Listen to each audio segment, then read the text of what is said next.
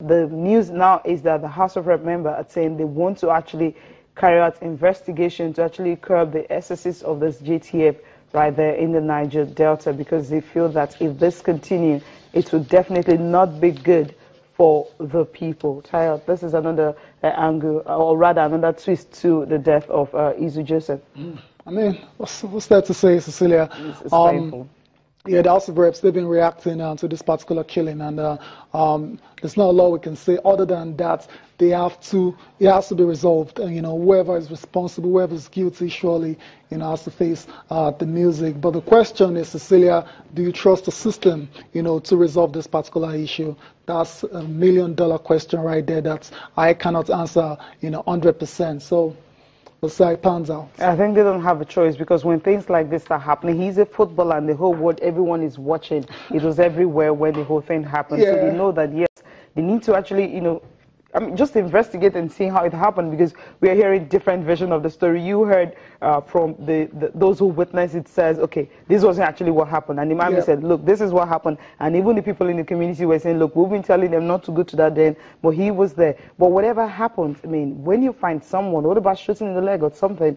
You don't just shoot to kill. I think that's what they actually need to investigate. Yeah, why do you have to shoot to kill, especially when these guys are really not armed? There's even a 5-year-old girl that was actually also, this same extrajudicial killing also affected a 5-year-old girl.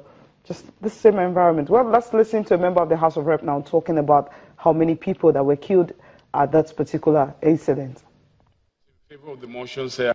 The House is concerned that while carrying out their constitutional role in the Bayelsa State Command, particularly at a place called Ekeki community in Yenagoa local government area, to be precise, the police is alleged to have been engaged in extrajudicial killings.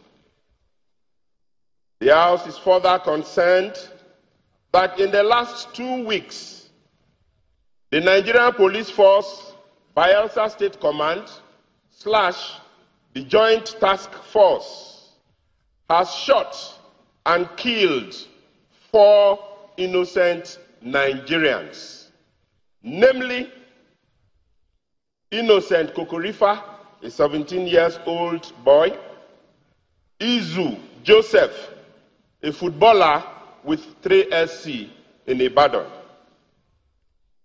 Ian, a 30-year-old man, and God Gift Oduku, a 5-year-old girl. The House is worried that the trend, if not checked, may lead to breakdown of law and order. A situation where people will be forced to defend themselves from attacks from the very police who have been paid by taxpayers' money to protect them. We heard from the House of Rep. Hopefully they can actually investigate, call all of them to order so that incident like this will not happen again. But the thing is that people, they're all dead, and may they so rest in peace. They can't be back to their families. I would just pray that God will give the fortitude, the family just have the fortitude to actually bear the loss of their loved ones.